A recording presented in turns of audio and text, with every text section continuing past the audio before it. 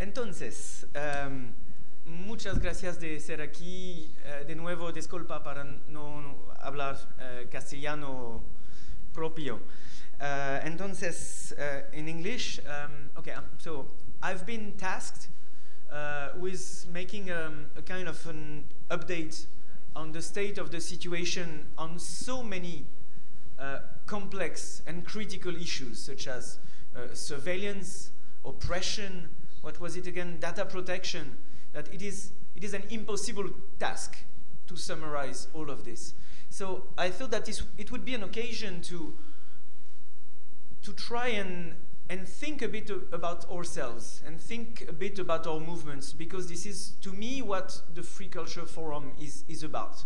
It's a moment in time, a moment in the year where we can gather and think about strategy. And I think this is something extremely precious that we usually don't take enough time to do. So, to the image of this Free Culture Forum, I think we can think our global strategies by looking at ourselves and by looking at the Free Culture Forum itself. 6 years ago, some of us who are in this room were here already. We were merely a forum wanting culture to be free. A forum projecting a vision about culture being free. Along the years, this turned into a forum where we practiced and we organized free culture. By learning about ourselves, by strategizing, we became somehow an institution.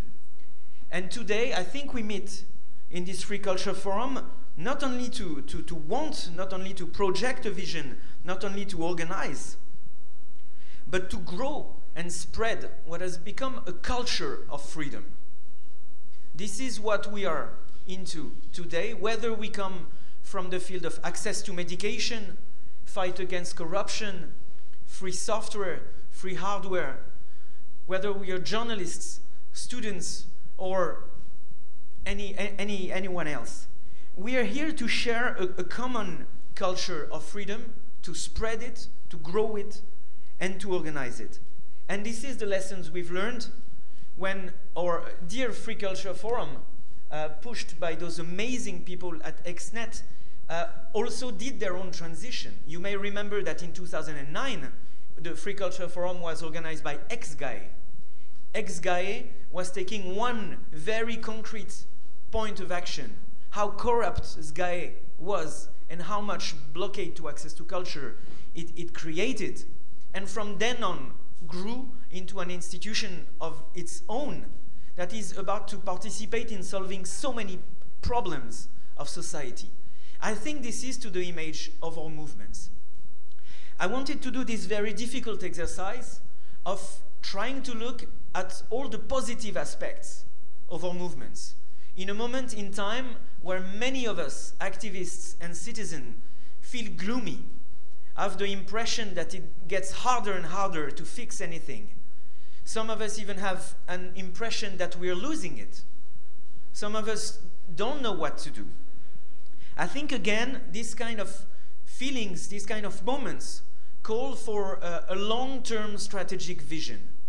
For that, I think we need to look as long as we can in the past and project ourselves as long as we can in the future.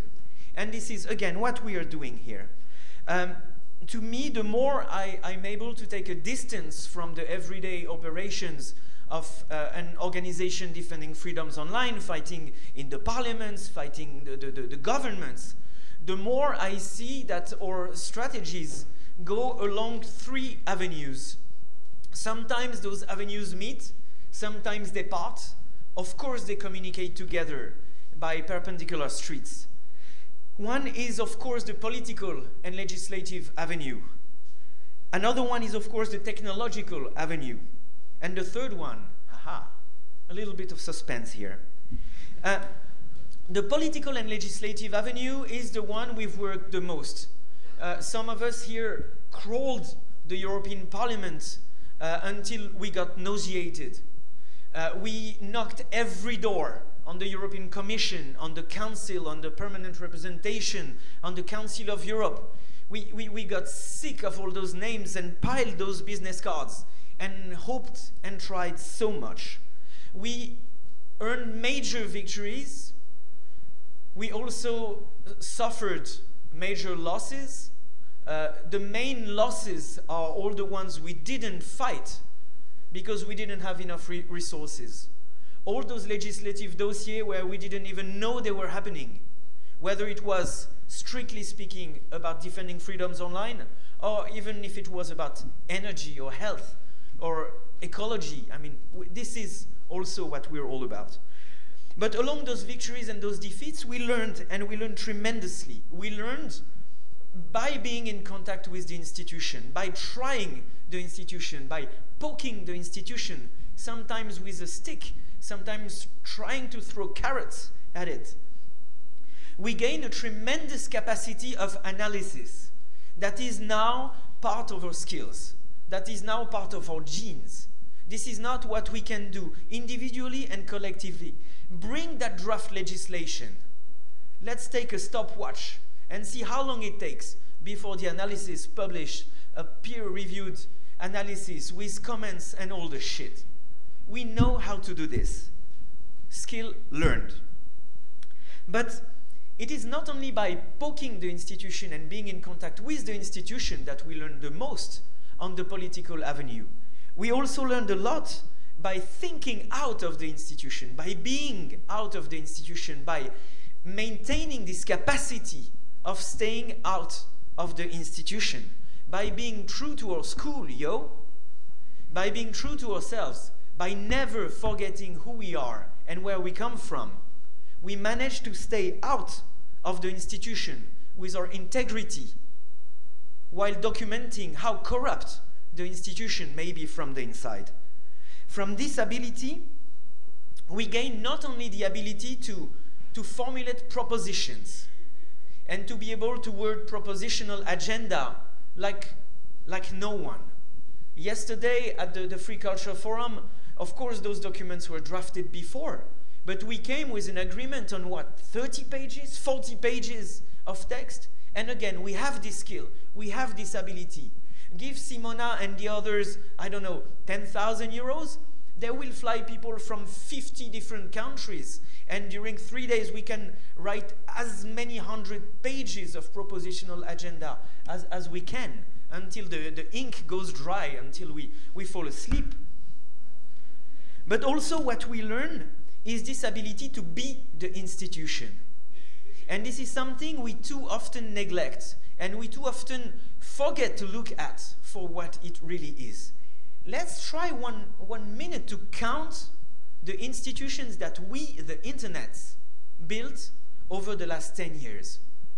We built a Wikipedia, we built a GNU, we built a WikiLeaks, we built an Xnet, we built la Quadrature du Net, we built an EDRi, we built an EFF. Okay, EFF and GNU may be more than 10 years old, but look at us, look at us. We don't need no parliament, we don't need no constitution, we don't need no election.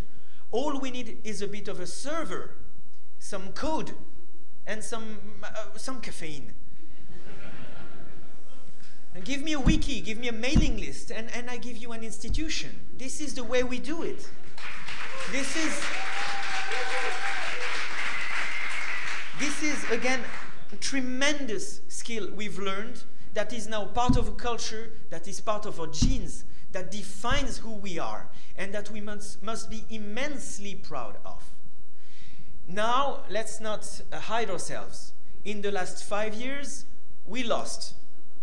On net neutrality, maybe Thomas will tell us more about it later on. We had a major defeat a few days ago. A major defeat which actually may be only 60% of a victory.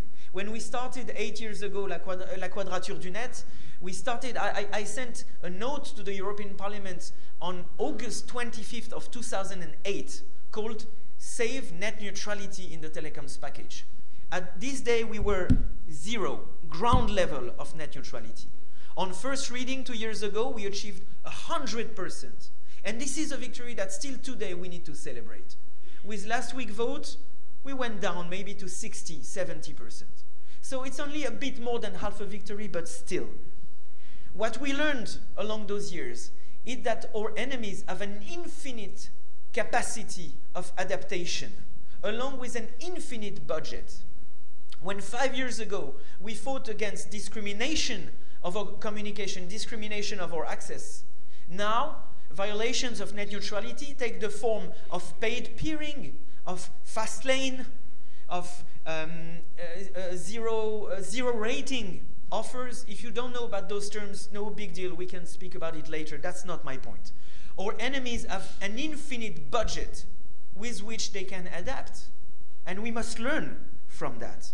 So we are facing this major political crisis and this major democratic crisis. More and more of our peers don't give a fuck anymore about parliaments, about elected representatives, and about elections.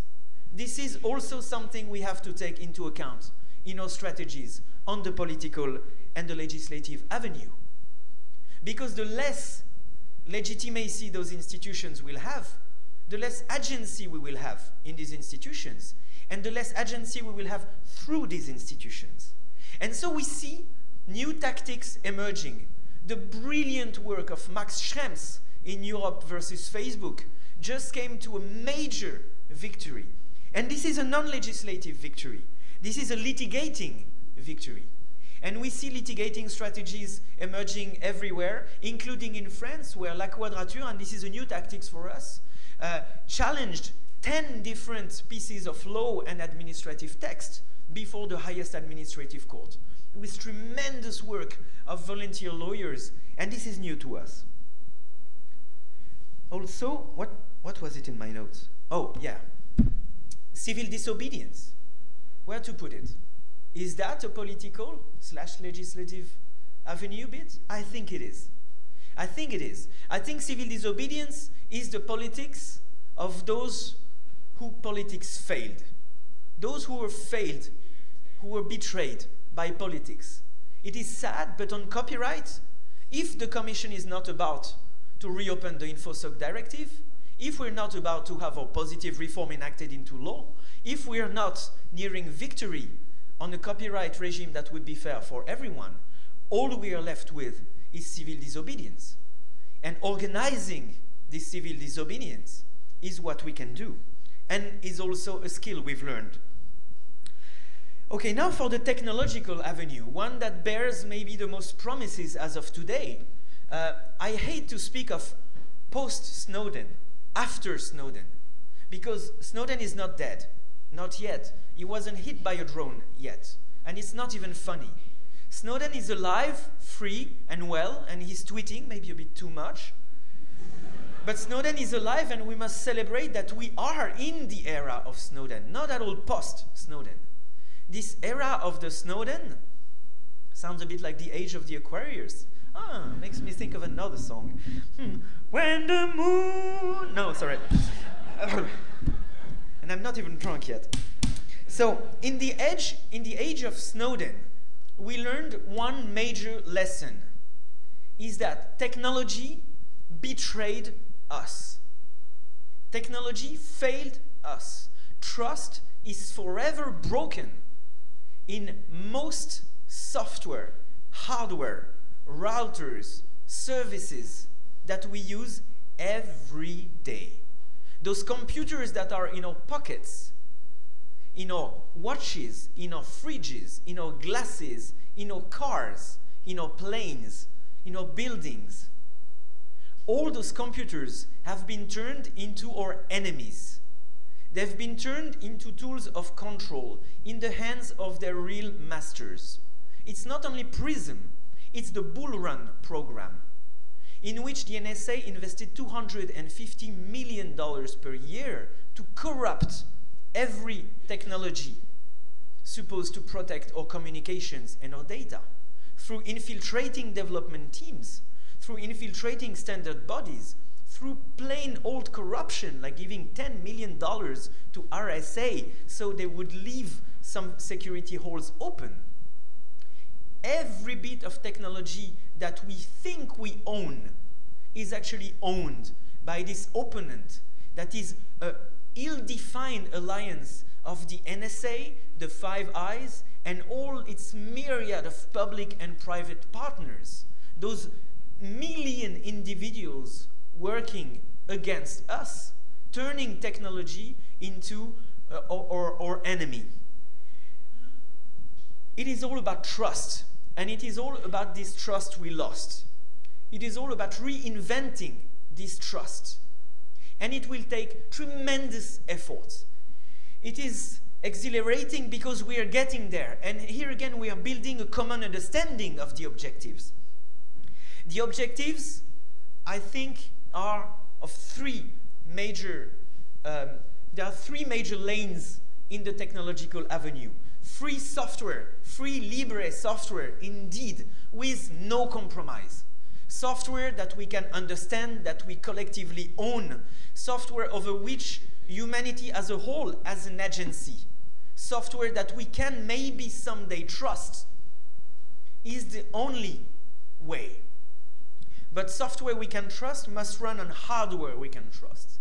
And here we have an industrial challenge of tremendous proportion that maybe some of the biggest countries in the world still have a capacity to address.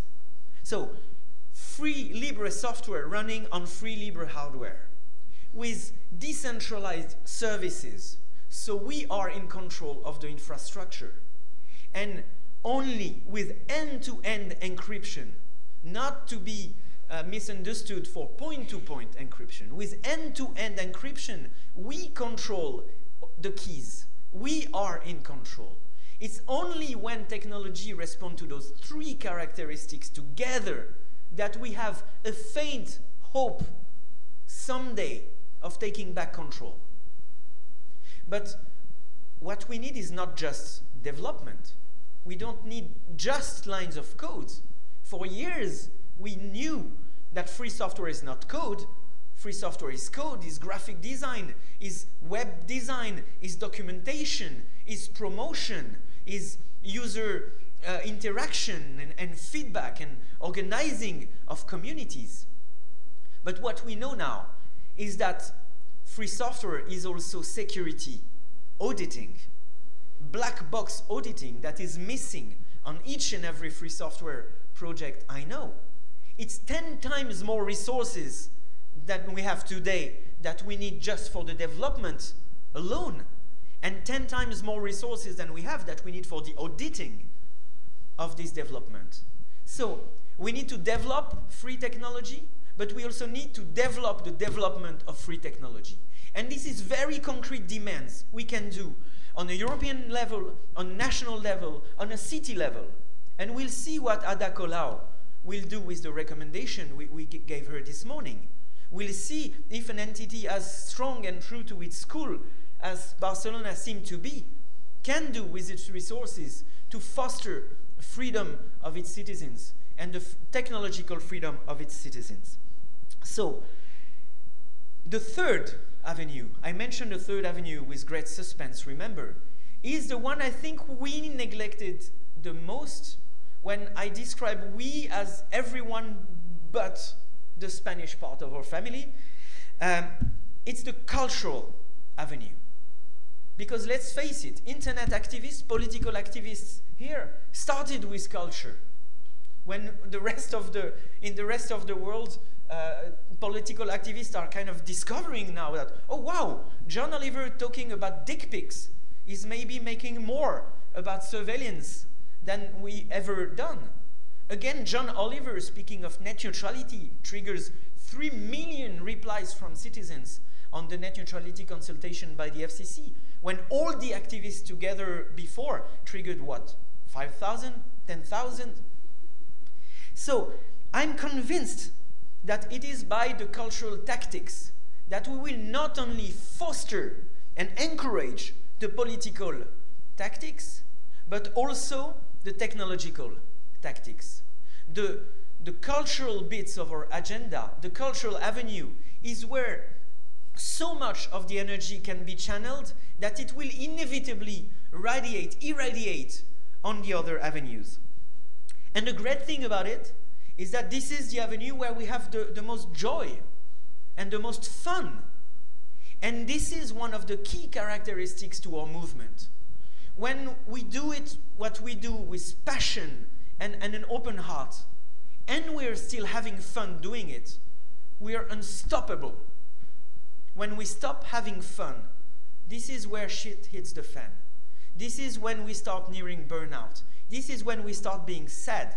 This is when we start looking at the world in a gloomy way. This is where we can't find help. So we need more of those funny narratives about dick pics. We need more cat pictures. We need more remixes. We need more crazy songs. We need more naked people doing happenings in the streets. We need people sending confetti.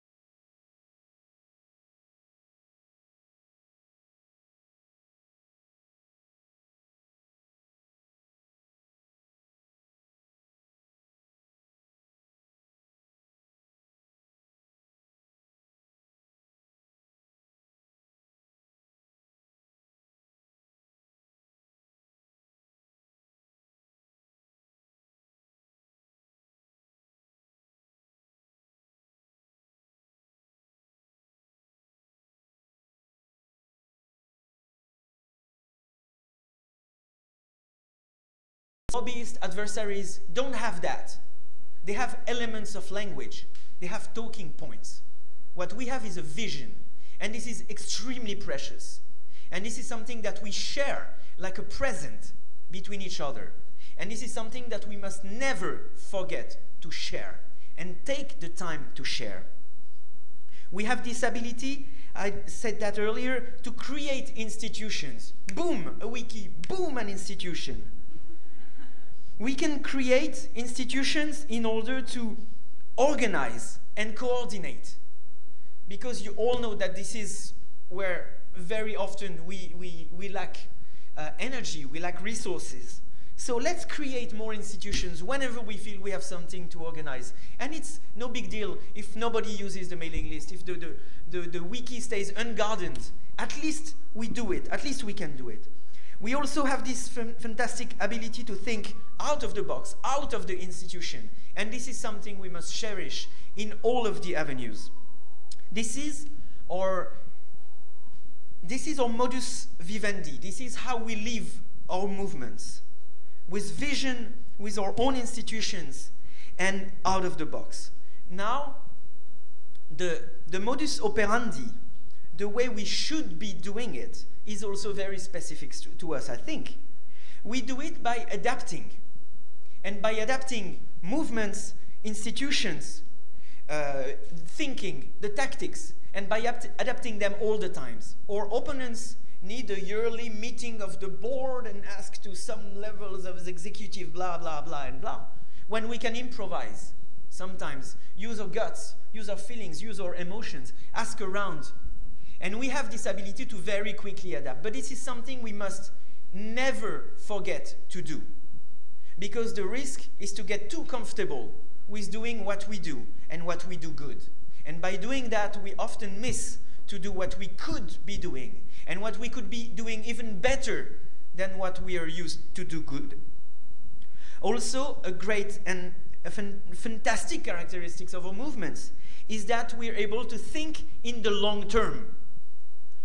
When Richard Stallman thought of the GNU in 1982, he knew it was a political project. It was a project for society. And the GNU is still standing today, strong and alive, stronger than ever.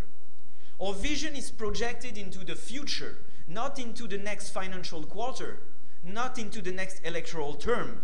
And this is a great strength, again, that we have over our opponents. And last but not least, our movements are born and thrive in passion. Passion is the fuel of our movements. Passion is what we share in those events and after, when we drink all night and sing and dance and share this human energy that we have all together. So I think that if we keep that in mind, and if we keep practicing this every day, and if we remember that we are all here for each other to share those values with joy, then I think victory is inevitable. We are doing it.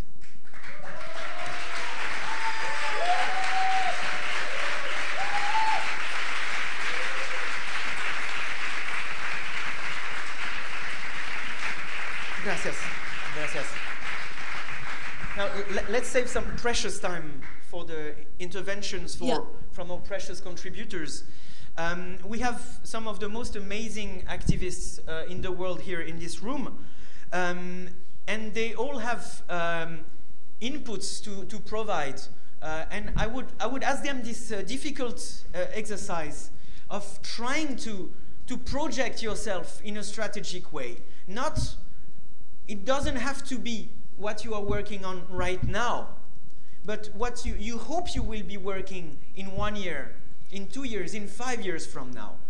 James, if you don't mind, maybe we could start with you, because I think you're the one who came from the longest distance, because you're also maybe one that initially was maybe the further away from our communities with your fight of access to medication and your fight for patents. And well, you're such an inspiration for all of us. I learned about ACTA from you. What is your strategic vision for your future? If you could keep it under 5 minutes, it would be wonderful. Oh, Simona says 3. Let's say 4. I know it's hard, but maybe you're a specialist of trade agreements, of WIPO, of patents. Well, sure, okay. Well, as you know, one of the challenges people have are related to the issues about both the surveillance and the secrecy of the negotiations. And so a lot of issues about intellectual property rights are not decided at the national level. I mean, many are, but there's the trade agreements are attempts to fashion very durable norms outside of normal political processes, negotiated in secret. But it's not, as you know, it's not truly secret, because there's a system, certainly formally in the United States, where hundreds of people that are corporate lobbyists have access to the details of the negotiation. And informally, there's quite a bit of briefing of industry lobbyists all along on these things. And the general public is deliberately they withhold the details. And so if the civil society wants to criticize an agreement, a common refrain of the trade officials in Europe and the United States is to say that you don't know what you're talking about, that you know, or that's an old text, or how do you know that's true, or something like that. So it's really, it's not about keeping the secrets from the countries, because the countries all have copies of the text. It's not about keeping it from special interests, because they all have copies of the text. The only person that doesn't have copies of the text are people in this room. I mean, it's designed to, and even if you do get a copy of the text, it's a way of claiming that you don't know what you're talking about, even if you do get a copy. So it's all about marginalizing civil society. So that's the problem. The other problem is that after Snowden's revelations, the society believes that the negotiators believe that they're being monitored so closely, they don't want to share and leak documents often to civil society, because they're afraid that that the ability of surveillance is possibly even more and greater than what's actually happening. So it has an effect of cutting off the flow of information. So that's one thing. Another thing I think is important, though, in terms of approaching these negotiations, is to take the people that do it, who are personalities and individuals, and not just talk about DG Trade or InfoSoc, but to name the people on the Council of Europe, name the actual ministers themselves, the staff people, to personalize and make them accountable, because these institutions, I mean, they're shaped by a lot of big and personal forces, but they're also people that take responsibility for the actions. And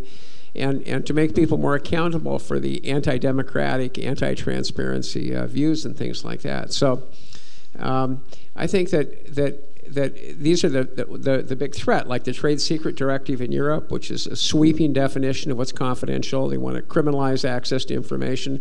They want to give the status of information that companies just find embarrassing to the formula for making Coca-Cola, as if they're really the same thing, and they're not. And they want information about health risks, about what causes cancer, about how much money they give to a politician. They want all of that stuff really secret, protected, jail sanctions, all sorts of ramped up enforcement agendas. And for those things to move forward, it really is an additional chilling of access to knowledge, of your ability to participate and to contribute to the process.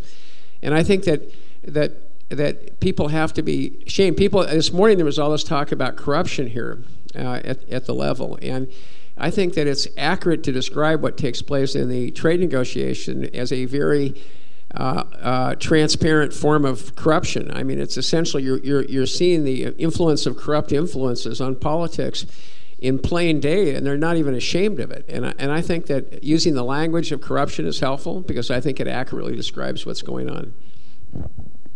Thank you so much. Una cosa, no denunciéis vuestro profesor de inglés, porque su inglés realmente es difícil, ¿eh? No sé si habéis entendido poco, luego repasamos el vídeo. Renata, maybe, sorry, Jeremie, I should have asked you this as well. Maybe you could come and sit here so everybody will see you. Yeah, it's good. When you answer since it's in English, it's easier. At least you turn around. If you want to tell us, maybe, I don't know, you have a perspective coming from Latin America, you work with whistleblowers and with WikiLeaks, you do so much epic shit, Renata. What is what are your strategic objectives for the future? If she answers in Spanish, we mess around everything, ¿eh? ¿Es un problema o no? No. Yes, no? Because she's... ¿Ella habla español? ¿Habla en español o en inglés? Only they and a few won't understand. Do you mind I think with this setup, everybody understands English, because there is translation for those who don't understand. So, and it's recorded in English. So Okay, excuse my bad English then. that's my fault. I take responsibility. Yes, but my French is worse, and my Catalan non-existent. So quickly, I think that the most important, I have two objectives in the midterm. And after the Snowden, I will go a step back after the Assange experience on Ecuador granting him asylum, and then the experience with Snowden, that if it wasn't for the U.S. putting pressure on everyone and on all airplanes and airspace of Latin American countries, offering him, come here, stay here, we are going to protect you. For me, it became really, really relevant, not only focus on protecting the policy, but these people, these disruptors, these innovators that are seen like 10 miles ahead of us. I mean, they are like, it's like these really special people that come here to shake things up. And if we do not protect these kind of dissidents, these kind of innovators that are like taking technology in their hands and using it in things that we didn't even think of, if we do not protect this special category of people and we criminalize them and we put them on the terrorism boxes or on the criminal boxes, we will lose.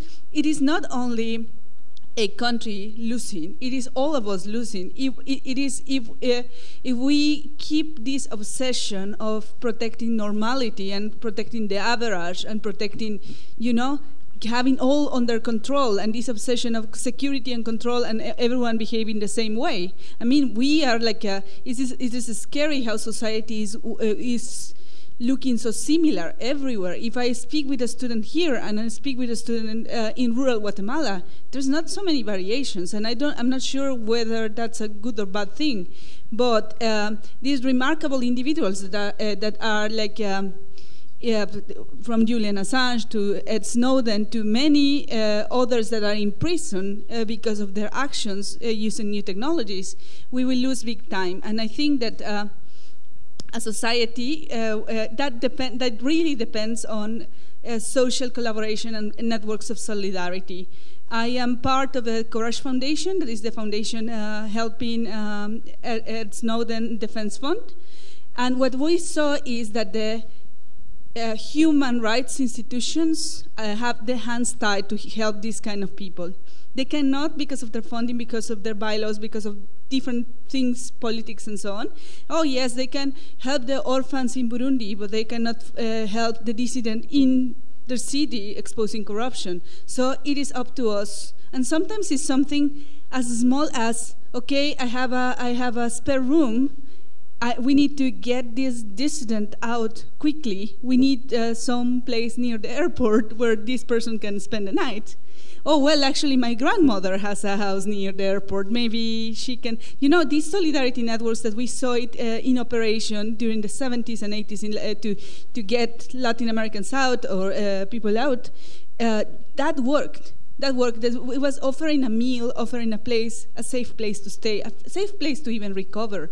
And that, if we put it in the technology space, it can be a safe server where to host my information, or it can be I help you to have the website up, or these kind of small actions that anyone, if you have zero tech skills, you can still translate, you can still organize a meal for those working nonstop to, for example, publish information that is around corruption. These small actions. And the second thing sorry, I got diverted, but it is very important. And the second thing I will say is the possibility, we should defend and support the possibility of those in power to do the things in a different way. If the mayor, Ada Colau, comes up with innovative ideas and experiments, social experiments to do technology in a different way, instead of criticizing the tiny little small details of new initiatives, try to contribute and support those, because big media, big corporations, and the opposition will be like crucifying her. So if it is aligned with your principles, hack it in a sense of make it better, and don't crush it before it starts.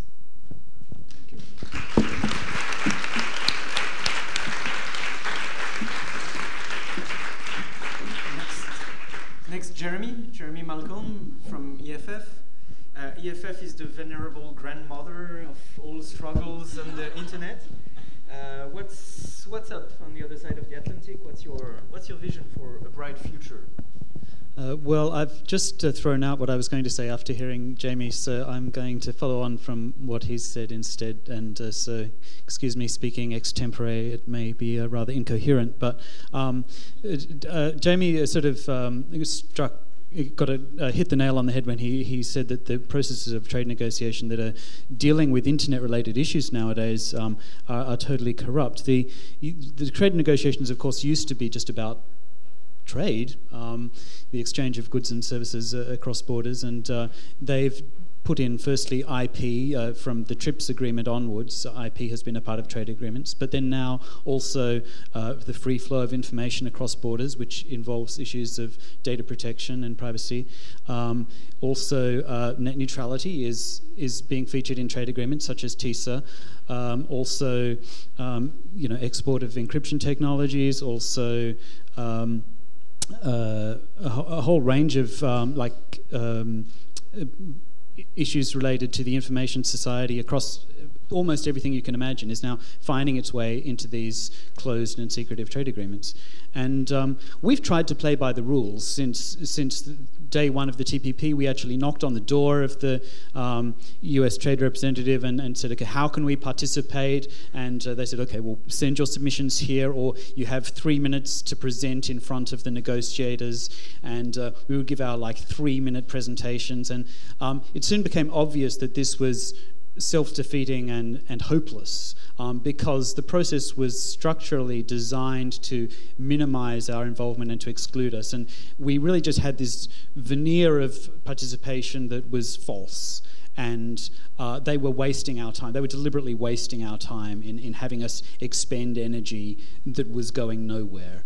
And this is exactly what we found, because when the final text was released, we found indeed all of the things that we were advocating for, such as fair use, such as limiting the copyright terms to where they are, rather than expanding them, such as limiting the abuse of DRM.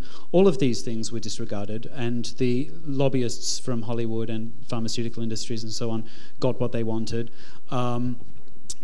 So for the future, well, thank you for putting me back on track. So I think we need to stop playing totally within the system. Now, to some extent, we have been doing this, and when Renata was talking about WikiLeaks, obviously WikiLeaks has made an enormous difference to the state of public knowledge of these trade agreements, and without those leaks of text, we would be even further behind the 8 ball than we are. But to some extent, that is a agenda of resistance, which is fine, which is good, but what about promoting a positive agenda? I think we can promote a positive agenda to some extent through technology and through norms and through the things that Jeremie was describing. But if we want to have a positive legal agenda, like a positive agenda for instruments to replace trade agreements, or to where we can talk about internet-related issues, democracy? Yeah, in a democratic way, which trade agreements are not, then we need to start challenging the process of these trade agreements head on. And so that's my vision for the future. For the next 5 years, I think we need to delegitimize these trade agreements, to demolish them, to actually prove to our democratic representatives that these systems are invalid and unacceptable. And so that's my vision for the next 5 years. We have a few ideas, a few project ideas in our heads about how we're going to do this, which institutions we're going to partner with, what kind of really high-level decisions need to be made to get this to happen. So watch this space, but that would be my hope that 10 years from now we'll look back at these trade agreements and we'll think, how did we let this happen? Why did we ever think that this was legitimate? And we'll have a much better democratic, transparent process in place of what we've got now. Thanks.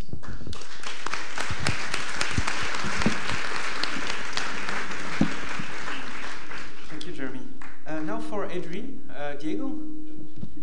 I admire EDRi, and I'm very much grateful for all the soul-crushing work you do by being in contact with the institutions, trying to get something out of them, and enable everyone around to try and hack the institution. Maybe you want to share some of your frustrations regarding to that, but even more importantly, yeah, about your vision for what can be done for EDRi and for everyone in the future.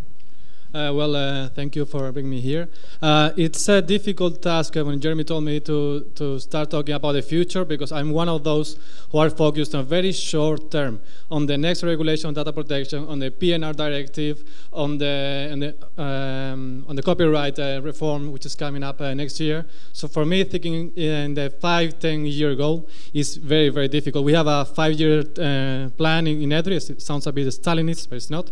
But that's the further I can get. Generally speaking, I think from what we heard before, I work on data protection and surveillance and IP. I'm going to focus on surveillance. Privacy, it's not about hiding. Privacy is about freedom of expression. And we need to exercise this freedom of expression by also exercising privacy. Both are interlinked and both are connected. In order to do this, how do we show citizens that this is important? We need to have to construct a global discourse on surveillance. We need to stop talking about specific elements like PNR, like data protection, like surveillance on mobile devices, like censorship in Twitter. And that's one of the guilty ones who do these kind of things, going to specific points. But we need to find some way, I don't know how to do it, so please help me out with that, to find a global discourse on this is an overall strategy of constructing constructing some sort of Orwellian state. We need to fight it as a whole, with a strategy, with the long term. So we need to go from inaction to action. I was very happy to see this morning how in the fight against corruption, we passed, I also come from the Spanish state, I'm from Andalusia originally, and then I remember how we used to talk about the envelopes, or back then the briefing cases with money, with the politician, but you know, this is Spain, you know how we are. And one day we said, this is not right, this is not regular, this is corruption, this is kind of a third world state in the European Union, we need to stop this. And people gathered together, they started doing the strategies, thanks to the internet partially, and then they fought back. So we need to do this also in the field of surveillance. To do this, and since I'm based in Brussels, I'm locked in what we call the EU bubble, we need to find some way to feed each other. So those of you who do activism in the local level, the national level, you need to help us to bring the voice. So that means sometimes contacting your permanent representation, which means the representation of your member state in Brussels, and that also means that you need to call, don't be shy, and call your MEP, your parliamentary European Parliament, Parlamentario Europeo, in Brussels, and tell them to vote against or in favor of one regulation or one policy paper. And the other way around, we also need to connect more from the EU bubble. We need to stop being locked in around the European Parliament and around the lobbyists. And we need also to connect more with the local networks like La Quadrature, Xnet, or any other this organization who do fantastic work at the local and national level. And I think that's one of the other ways for the future.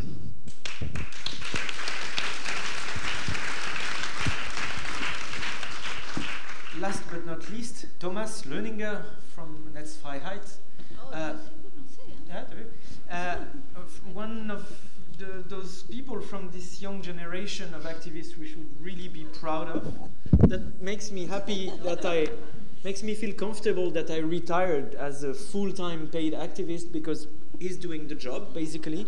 He's been, and he's too modest to say, probably the most influential activist on net neutrality in those last years in the EU. What's your vision for a bright future? Honestly, first I want to say that I hope you come back. Retirement, no. One day you will.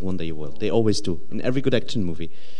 Yeah, I have 3 points. I want to start, of course, with net neutrality, although the vote has happened on Tuesday, and amendments that we were fighting for didn't reach a majority. The fight is still not over yet. I mean, we got a text, as Jeremy said, which is workable, although quite ambiguous. The fight definitely continues in Europe, and it becomes more local.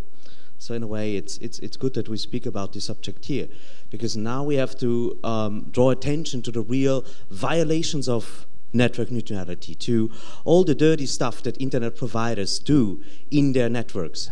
We have to make these things more transparent. We have to create data sets about these things so that we have the argumentation basis to push for reform, and also to hold our regulators accountable to regulate and to enforce net neutrality based on the law that we have. And don't fall in despair. I mean, the US also needed 2 approaches to get it right. The first net neutrality rules of the US were not even applicable to mobile networks. So these things maybe need time, and maybe we are a little bit behind when it comes to net neutrality in Europe. At the same time, we are quite ahead when it comes to data protection. We have in Europe, with the Charter of Fundamental Rights, really one of the best legal bases for litigation, for court cases. Max Schrems, of course, is a famous example about that. Also, the court case against data retention, for which my organization, my employer, was part of. We were plaintiffs in the original complaints together with Digital Rights Ireland. And that led to the abolishment of the data retention directive. And that was the first time ever that the European High Court abolished a whole European law completely. So not just do repairs here and there, but no, strike it down, it's void. And we have this Charter of Fundamental Rights. We cannot forget that. Like, this is one of the best strategic advantages that we could hope for. Now we just have to fight that this also means something. Now we have to fight for the letter of the law. But instead of other subjects like with copyright or net neutrality, where we just want to establish the principles that would guide an equal and balanced digital society. When it comes to privacy, we at least have it on the fundamental level, and we should make that more applicable. That also leads me to my third and last point, going to the offensive against the surveillance state. And going to the offensive doesn't mean that you throw away your phone and no longer use technology. No. It means that we have to come up with a vision against this never-ending addiction of our states for surveillance. More data, more surveillance, more wiretapping, more PNR, just creating a bigger haystack in the hope that you would find some sort of terrorism and threat. We have to come up with other models, like how do we actually make our society more secure? Security and freedom are both legitimate interests and they have to be balanced. How do we actually balance them? There are ways. It's exactly what the High Court does when it evaluates a surveillance law. It checks through all the data available. It hears all the arguments from both sides. It looks where did it help, where didn't it help, what is it proportional, are there maybe less intrusive measures that would do the same, would have the same effect. We have to come up with a concept for a full surveillance evaluation so that and every year, every 2 years, we go through all the surveillance legislation in one country and try to assess whether or not it's still in line and still balanced on the foot of the Constitution. Such scientific concepts have to be created. We have several judgments from Germany that show exactly this direction. Now we have them more applicable. We have to come up with clear visions on what is the alternative to the surveillance state and how do we cement this balance. Because I think France is the best example that no matter if it's helpful or not, like they always want more. And it's really an addiction to which we have to find an alternative and then push for this vision. Thank you.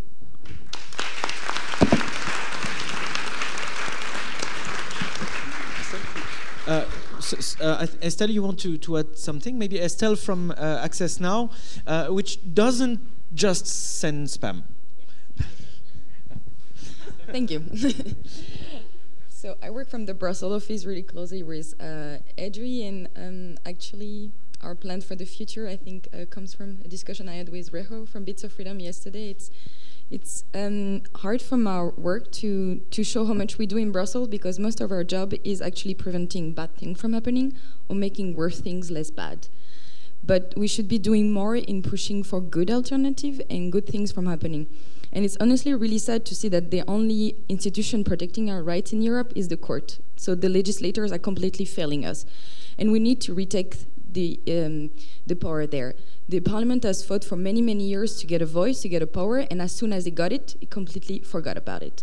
And it's pushing from time to time for great non-binding legislation, for great reports that make a lot of fuss in the press, but when it comes to have like real laws and protecting rights, they completely fail, and we have to wait for 5 or 8 years until the courts finally protects our rights, and we have to stop with that.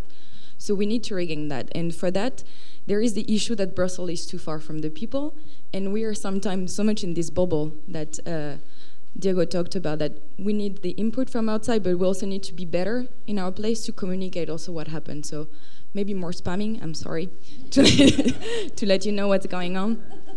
But we really need to